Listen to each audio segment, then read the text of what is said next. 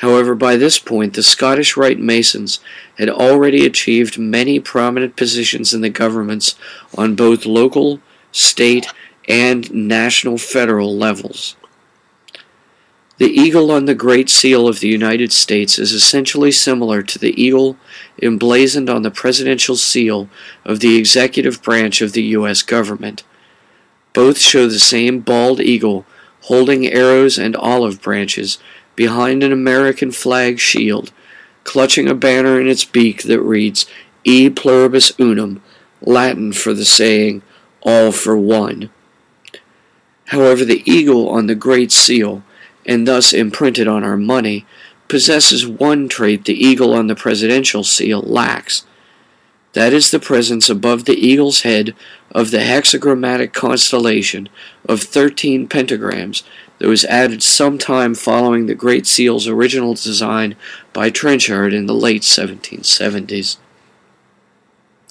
This six-sided hexagram star of 13 pentagram points does not appear in the presidential seal, and is similar in shape and significance to a symbol that appears in only one other place during our modern era. On the flag of Israel, the hexagram star symbolizes the seal of King David, given to his son Solomon, who used it to design and command the building of the first temple to the Hebrew God. This temple was built in Jerusalem, in the Holy Lands, in modern-day Israeli-occupied Palestine. The reverse side of the Great Seal is also shown on the back of the U.S. $1 Federal Reserve note. The ominous emblem has come for so many to symbolize the conspiracy for a global dictatorship. The eye in the triangle above the pyramid with no capstone was never truly a Masonic symbol, but was a symbol of the contemporary, competitive, and clandestine cult, the Bavarian Illuminati. Above and below it reads the slogan, Annuit Coeptis Novus Ordo Seclorum, meaning, Fortune favors the New World Order. Being in Latin, the language of Rome, this message may appear to have been, when conceived, a warning from our Masonic founders against the influence on American government by Catholic papal interests. The motif of the eye in the triangle atop the pyramid with no capstone is labeled at its base in Roman numerals with the year of the USA's founding.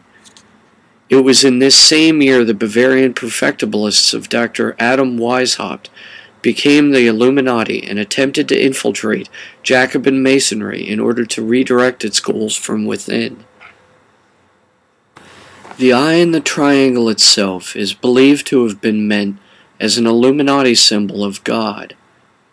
Because the depiction of God is forbidden in Islam, believed impossible in Hebrew Judaism, and prescribed against as idolatry by Catholicism, the symbolic depiction of God in this Illuminati symbol is patently satanic, and thus shows not the universal Father God, Yehovah Allah, but only the Gnostic demiurge called Satan. Because of the prescription against painting the portrait of God were adhered to by most monotheists, it was rare to find a depiction of the Holy Father deity in art until the beginning of the Renaissance in Italy, contemporary to the late Sephardic era in Spain. This period of high arts and sciences being developed rapidly gives us this depiction by Antoniazzo Romano of God as an old Caucasoid-complexioned man with a long gray beard. Above his head is a triangular halo symbolizing Catholic Trinitarianism. In this depiction of Christ's Last Supper, called Supper at Emmaus, by Jacopo Carucci, called Panormo, from 1525, we see the first use of the eye in the triangle motif to symbolize the all-seeing eye of God, called since the Eye of Providence. The Eye of Providence was a commonly occurring symbol in the working craft tools of Blue Lodge York Rite free and accepted Masonry around the time of the founding of the U.S., the drafting of its Constitution, and the formation of its democratic republic government by Freemasons. Here, the Eye of Providence looks down over a host of Masonic symbols, signifying God as dominant to all the working craft tools. When Trenchard, a Freemason, designed the U.S. Great Seal for the new government of America, there was no such symbol at that time in any form of free and accepted Masonry as the eye above the pyramid below. It was seen as a new symbol meant to symbolize a new order ruled over from the new world. Thus, the Eye of Providence symbolized not God, but the conspiracy, as dominant above the great work of Freemasonry. The closest Freemasonic symbol at the time of the Great Seal's design to the proposed motif for its reverse side, the eye above the pyramid, was the beehive. During the era of the American Revolution, the York Rite held the beehive symbol to be a warning to individual Masons to avoid being a drone to the hive mind and to think for themselves. By the time of the U.S. Civil War, the Scottish Rite of Freemasonry had supplanted that meaning for the same symbol with their own, which revolved around the beehive, signifying industriousness, safety in a large-numbered group, strength of purpose, focus of willpower, and direction of goal. The 13 steps of the pyramid on the Great Seal are said to signify the 13 British colonies that unified to form the first states of America's democratic republic.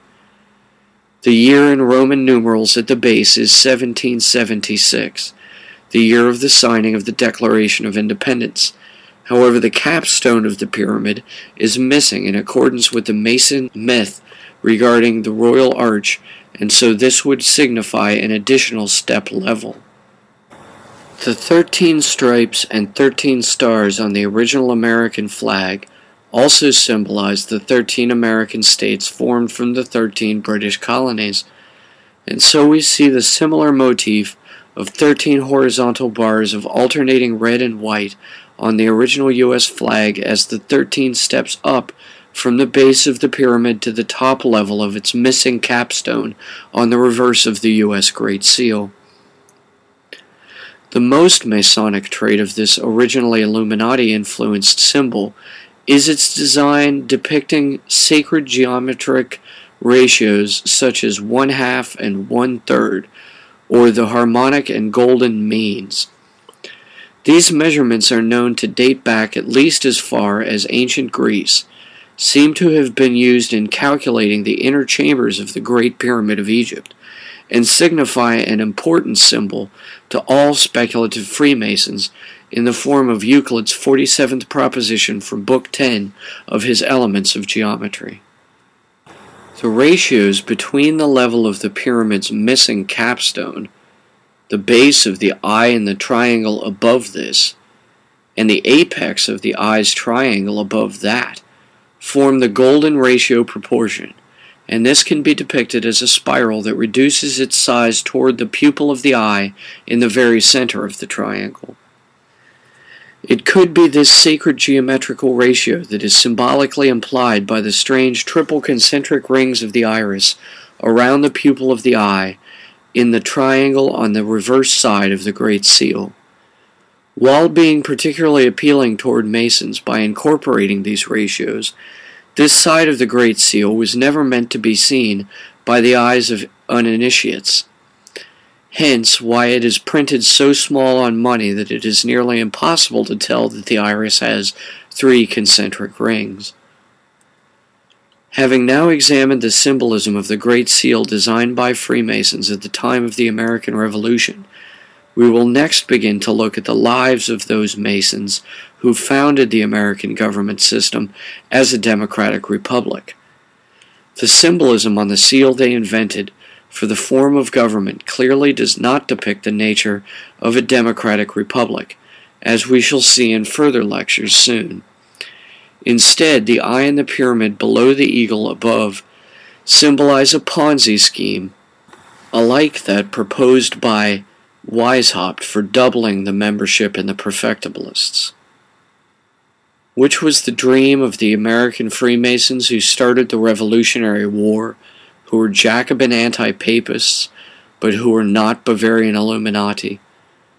Here is the face of America's first president, General George Washington, who came to fame by many victorious battles during the American Revolution. Is this the face of the first dictator over America's shadow government, comprised of Freemasons working behind the scenes of public politics to achieve the Illuminati goals listed in the protocols of a single global dictator? Past Politics 101C. The Masonic Revolution.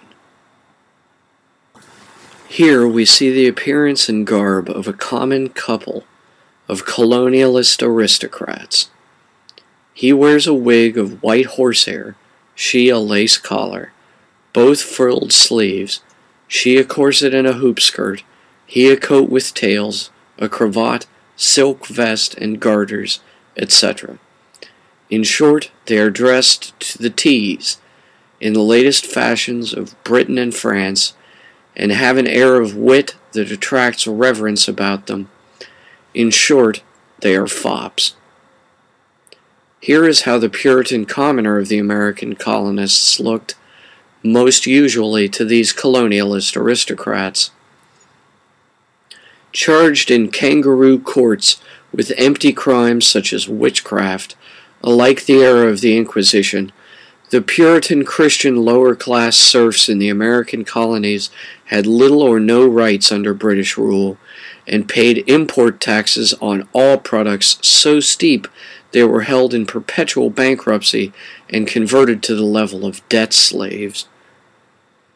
This drastic class disparity finally came to an explosive head when a group of Freemasons dressed as Native Americans boarded a British ship in Boston Harbor and proceeded to unload its cargo into the harbor's water. This event, called soon afterwards the Boston Tea Party, sparked a revolutionary inspiration in commoners across the British colonies in America. Rallying around the cry of freedom with such slogans as, "Give me liberty or give me death," the commoner colonists were quickly rounded up and conscripted into a guerrilla-tactic, plain-clothes, irregular army, comprised of regiments of armed militias, under the leadership of General George Washington. In spite of slim odds resulting from unusually extremely cold weather conditions, Washington's troops, camped at Valley Forge, managed to cross the Potomac River to win one of the most decisive victories for the American colonists in the war against the British occupation. Washington, following the Revolutionary War, presided over the ratification and signing of the Constitution of the newly forming United States of America, and was present during many of the debates in the Continental Congress that shaped the future destiny of the American government into its eventual form as a representative democratic republic. Naturally, as one of the best generals during the American Revolution, George Washington was picked as the first president of the United States for his popularity with the people and for his close friendships with the other founding fathers. On his deathbed, George Washington was surrounded by many of the brightest minds alive at his time, and had helped with them to shape the history of a new nation into a form of democracy they believed could be preserved through long decades of intervening times yet to come.